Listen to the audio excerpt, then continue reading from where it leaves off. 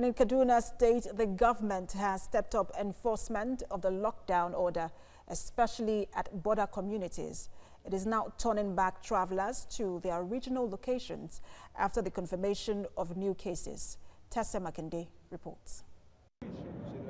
Officials of the Kaduna State government and security personnel at Kano, a community in Igabi local government area of the state.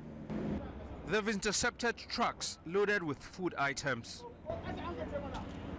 But apart from the food items, people are also on board. They tell us they are Kano bound from Lagos. But they exceed the number specified by the government, even for those on essential service. The team proceeds to meet locals at these markets going about their normal businesses. It's a move that leaves the government officials heavy-hearted. The traders are asked to fold up and ensure they remain at home till the lockdown period is over.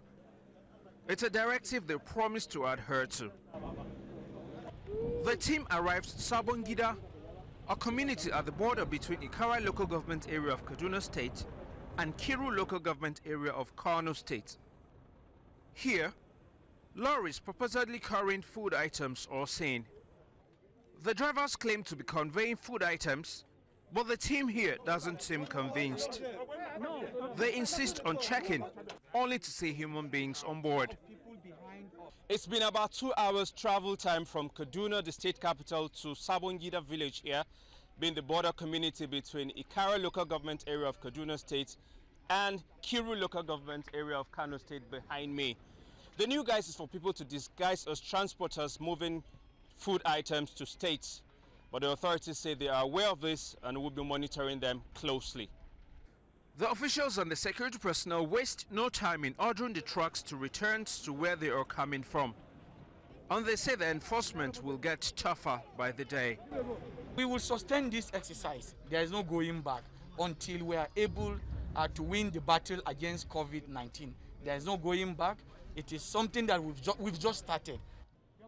Next, the team proceeds to Hunkui in Kudan local government area of the state. The community borders Kaduna and Katsina state.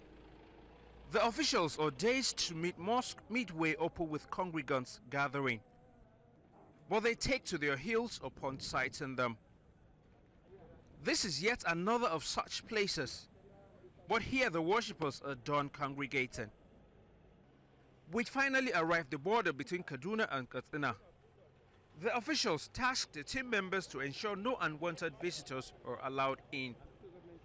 We will go back to the drawing board and review so that we can enhance security at the exit and entry points throughout the state. There are concerns about people sneaking into Kaduna from unofficial routes with motorcycles. The officials say they have taken note of that, and this will be addressed accordingly. Local government chairmen in Kaduna State are now to be fully involved in the enforcement of the quarantine order in their council areas. State authorities say they are leaving nothing to chance at ensuring that citizens are safe. Tessa Makinde, TVC News, Hunkui.